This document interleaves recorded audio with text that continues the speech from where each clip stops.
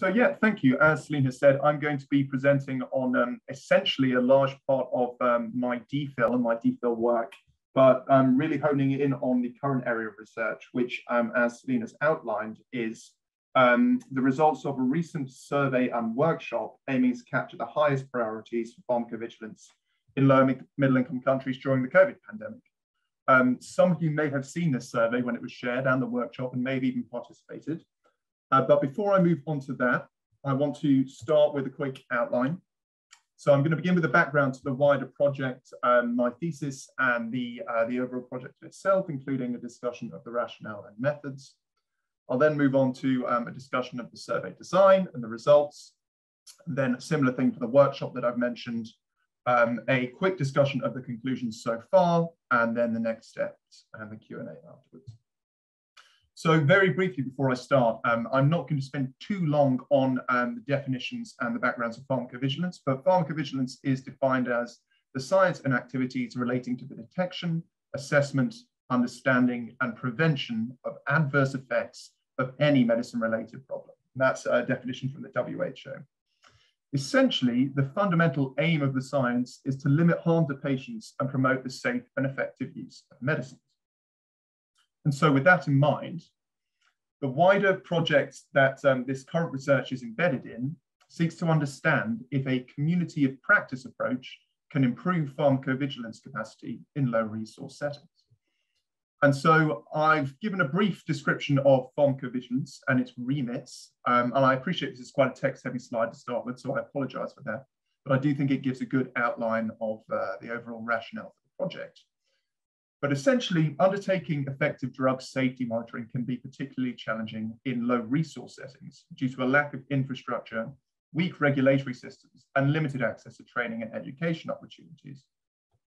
This project looks to harness the membership of an online pharmacovigilance hub, globalpharmacovigilance.org, and explore its potential to work together in a community of practice on specific challenges facing pharmacovigilance in low resource settings. Now, this online pharmacovigilance hub, Global Pharmacovigilance, exists as a member hub of the Global Health Network. It has over 6,000 members currently around the globe, I think close to 6,500 now. And its position on the Global Health Network also means that we can encourage interaction and knowledge sharing and resource sharing with researchers, healthcare professionals, engaged in a wide range of activities in other areas and other research areas based on the Global Health Network. I've mentioned the term community of practice quite a few times, so I thought it'd be a good idea to define exactly what that is. We can define it as a group of people who share a concern, a set of problems, or a passion about a topic, and who deepen their knowledge and expertise in this area by interacting on an ongoing basis. And this is a concept that was coined and explored in detail in the early 90s by social anthropologists Jean Leib and Etienne Wenger. And their postulation was that education, knowledge generation should not just take place in a classroom environment, and that learning is an inherently social process. Social interaction and personal relationships are key to knowledge sharing and personal development. And so Etienne Wenger's later expansion on community of practice theory identified 3 elements of community of practice that form their structures. These are the domain, the community, and practice. Now, domain here is the subject of focus for the community, the theme that unites the community in a common goal. The community is the individuals who come together to learn and make up the body of the community of practice, as it were, and address a common challenge. And practice, which is perhaps the hardest to define in this instance, is a set of shared approaches or common approaches to a certain domain or a certain task. The best way to perhaps conceptualize that at the moment is to think of the idea of good manufacturing practice or good clinical practice. Sets of defined ideas and methods to address common areas. I've just skipped ahead a little bit there, but you notice that we have, as I've mentioned, an existing community in the members of this Global Pharmacovigilance Hub. As I mentioned, it was launched in 2016, and since then we've amassed over 6,000 members worldwide. It's actually close to 6,500 now. And we also have a high usage in LMICs, which includes mainly India, South Africa, Egypt, and the Philippines. And so our domain, as mentioned in the overall project, is pharmacovigilance in low resource settings. We have our community, which is made up of the global pharmacovigilance members. And we have, in general, a practice, which are the pharmacovigilance standards and practices that guide how safety reporting is done. So, with this potential community of practice in mind, this project, as I've identified, looks to understand exactly what the current priorities are for medicine safety in low resource settings during the pandemic. So I'll explain each of these aspects in detail shortly, but we had the first step of a knowledge synthesis phase. This included both a traditional literature search and a scoping review to identify areas of concern from the literature and from various workshops and discussion with pharmacovigilance experts. We then wanted to run a survey of the pharmacovigilance membership, our community, to identify what their thoughts on the current priorities for pharmacovigilance are from what we've identified in the knowledge synthesis phase. The next step was to run an online workshop where the themes identified in the survey were discussed in greater detail. And finally, the next step is a plan to form working groups to identify these top priorities that we've identified from both the survey and the workshop. I should say here that this project follows a methodology of participatory action research, in that each of these steps here will undergo a process of research, action, and then reflection, which will inform the next step. So you see that our knowledge synthesis step informs our survey, the outcomes of our survey inform the design and dissemination of our workshop, and the results of our workshop inform what we do with the working groups. And I'll explain that in a little more detail shortly. So, starting with the survey. The aims of the recent survey were primarily to identify and prioritize pharmacovigilance knowledge gaps in LMICs, with specific relation to the COVID-19 pandemic. We also sought to gather demographic data to better understand the population that makes up this pharmacovigilance community of practice. And perhaps the more tertiary aims were to assess attitudes towards pharmacovigilance within that community, and also to gather data on the usage and user experience of the pharmacovigilance hub. As I've mentioned, from the knowledge synthesis, from our literature review and a scoping review, we identified 43 pharmacovigilance themes, topics within medicine safety that were being highlighted as current areas for improvement. And these were grouped into 5 overarching themes within the survey. Again, I'll elaborate a little bit more on those later. But essentially during the survey, our members were asked, do they need to know more about these specific areas within pharmacovigilance? You can see this was an area that was specific to general vaccine pharmacovigilance, and it perhaps included some of the more introductory and base elements of pharmacovigilance, including terminology, how to recognize adverse events, and then I'll explain the other themes in detail shortly. The survey was distributed in September 2021. It was live for 5 weeks and was put live on the Pharmacovigilance Hub, on social media, and also was distributed via the pharmacovigilance, the global pharmacovigilance email lists and invitation emails as well. So, in terms of demographics, the survey received 155 responses from 54 countries. You can see this on this atlas chart here. Of those 54 countries, 38 were lower middle income countries, around 70%. But the key figure is that of the overall respondents, which was 155, 85% were based in low middle income countries. Of those based in high income countries, they were asked to identify their interest in pharmacovigilance in LMICs. And this interest ranged from active work or previous work supporting pharmacovigilance activities in LMICs, or a personal interest in the subject. What you can see from here is the majority of our respondents to the survey were based in either India or Kenya, but we also have good responses from the rest of West, South, and East Africa, Latin America, Southeast Asia as well. And I think it demonstrates a good distribution of responses from the global South, including but in addition to Europe and Oceania. A wide range of roles was represented within the community, pharmacists being the most prevalent role, but also large representation of the academic community, healthcare professionals in general, so doctors, nurses, we had dentists, and then perhaps more specialized pharmacovigilance roles like pharmacovigilance scientists and qualified people for pharmacovigilance. We're well aware that many people who work in medicine safety wear many hats and have different roles. And so almost half, 45% of respondents indicated that they hold more than one role.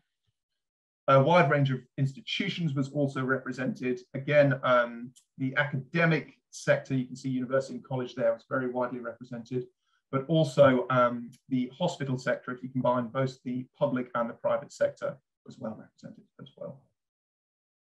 So, in terms of the current priorities, as I mentioned earlier, 43 topics were listed in the survey, and these were grouped in 5 different themes. What I'm going to present here is a top 10 of these 43 topics that were prioritized by our community in the survey.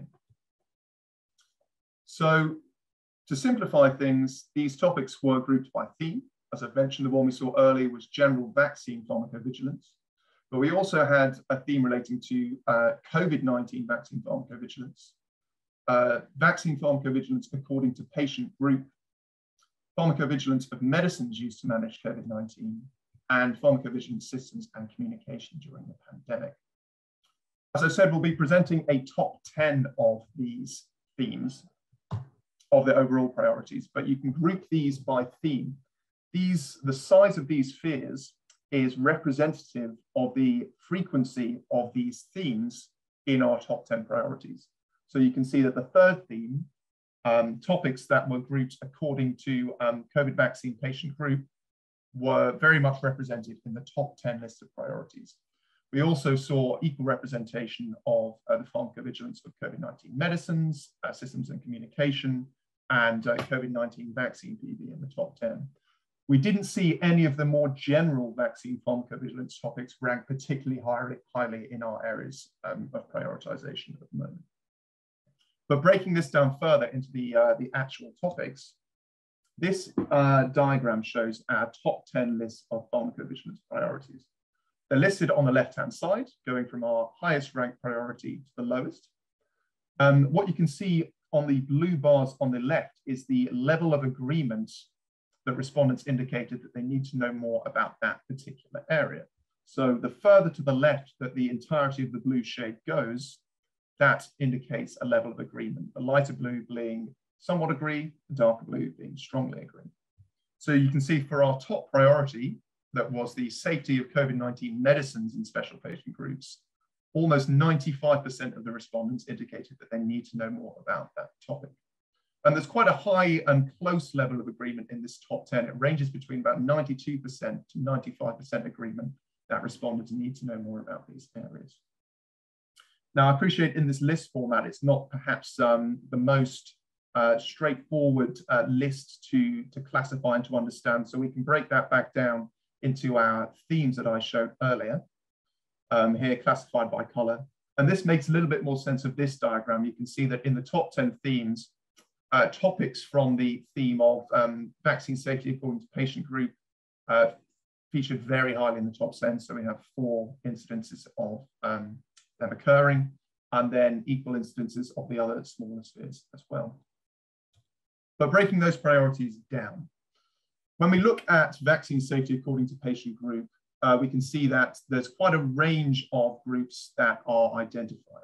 So we have the safety of COVID-19 vaccination in children and adolescents, the safety of COVID-19 vaccination in people who are immunosuppressed, the safety of COVID-19 vaccination in people with existing comorbidities, and the safety of COVID-19 vaccination in pregnancy.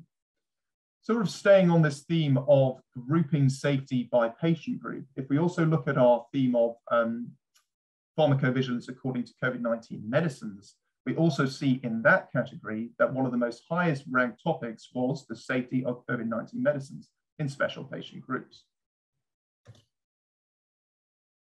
What we can also see across the board is an interest in drug-drug and vaccine-drug interactions. So both an interest in the interactions of COVID-19 medicines and the interactions of the vaccines ranked very highly in our overall 43 themes.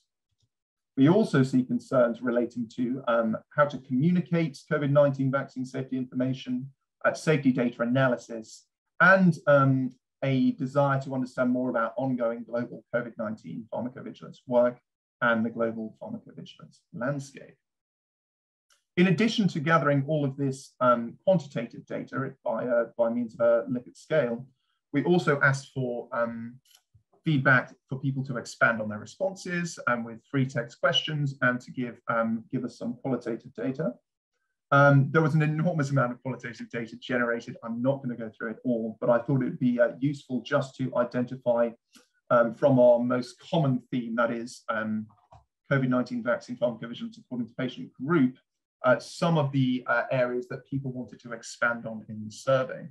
And so, for example, when we look at one of the themes, which was COVID-19 vaccine safety in people with comorbidities, we see that chronic illness and disability was an area that people had a real interest in, especially in those with cancer. Endocrine diseases and autoimmune diseases were of great interest as well. And we also see people expanding on items in the survey. For example, in children and adolescents, people wanted to understand about research on vaccinating neonates. And in relation to pregnancy as well, there was an interest in understanding the safety of vaccination in women planning pregnancy. And there are a great amount of overlaps in the topics and themes that are sort of encompassed by these areas. It's all quite a broad description at the moment of various pharmacovigilance themes. And so what we wanted to do is narrow that down and really understand where the consensus lies as to exactly what it is with these topic areas that people want to know more about. And so for that reason, we decided to host an online open workshop. As I've mentioned, part of the reason we wanted to do this is because we identified a very broad range of priorities. We wanted to understand exactly what it was about these areas that people wanted to know more about. I've also identified that in our top 10, there was a very close grouping of levels of agreement. So we wanted to perhaps allow a more robust examination of exactly which of these people were ranking the highest. But perhaps more importantly, we wanted to understand how these top 10 priorities related to our community's individual settings. Have they experienced any, had they come up against any problems with these priorities themselves? Have they experienced it in their practice? Have they done any research in this area? And how it affected them? And so we held this online workshop last Thursday. Again, some of the people on this call may have attended. Thank you very much if you did. It had the format of two presentations, one which was to give a background into global pharmacovigilance and the Global Health Network, but also we presented the results of this recent survey that we've discussed so far in this webinar and the priorities identified. We then had an hour-long open discussion to encourage the attendees to elaborate on whether they thought these priorities were relevant to their setting, whether there were now greater priorities, as the survey itself was run 4 months ago, and to talk more generally about their experience with these areas. And then finally, we ran a poll in the workshop to list these top 10 priorities and ask people to identify from the top 10, if they were to pick a top 3, what would they say the highest priorities for pharmacovigilance in their setting is right now? This workshop was very gratefully chaired by a group from the International Society of Pharmacovigilance. The International Society of Pharmacovigilance has regional chapters, and we were very fortunate to have the workshop chaired by the ISOP Africa chapter, who facilitated the running of the workshop and the discussion as well. As I mentioned, we ran a workshop poll which sought to identify the 3 highest priorities from 10 identified in the survey.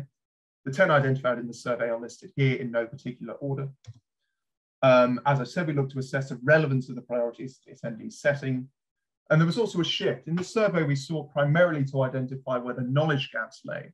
But now we look to really consolidate exactly what the priorities for support and training and guidance were, and to sort of validate that knowledge gap approach to identifying priorities.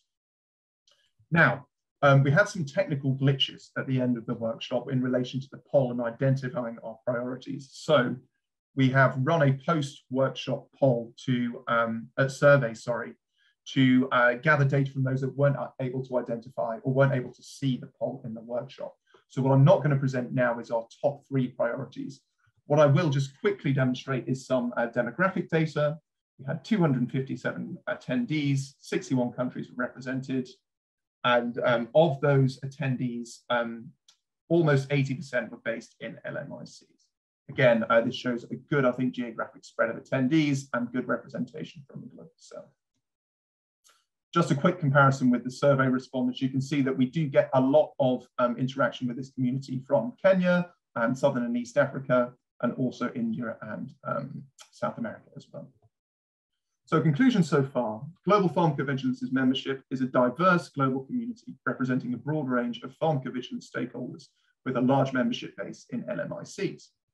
And this, I think, is demonstrated from our demographic data. In terms of the priorities for pharmacovigilance at the moment, they are, as I mentioned, to be determined. I'd say watch this space. Our survey following the workshop is due to close on Friday, and we'll have a far greater idea then of exactly how these priorities are going to be ranked. What we can say is that there is a need for greater information and guidance on the safety of COVID-19 vaccine therapeutics in different clinical groups in LMICs. We can also make very similar conclusions in relation to drug-drug and vaccine-drug interactions. And again, further research is needed on the need to improve communication and safety data analysis, and also an awareness of the global PV landscape too. As I've alluded to, the next steps of this work will be to form working groups to address the priorities identified from our survey that were then carried forward into the working groups, and that will be identified from this working group poll when that closes. The groups will be formed to address the highest priorities identified, and all participants of the workshop and all members of Global Pharmacovigilance, Pharmacovigilance Community of Practice will be invited to join the working groups. Members of the working groups will be invited to work together to address the highest ranked priorities with the support of the Global Health Network and using the Global Pharmacovigilance platform as a space for communication, learning, and dissemination of outputs. These are my references. I appreciate that was a very quick run through of quite a large and complex project, but thank you very much.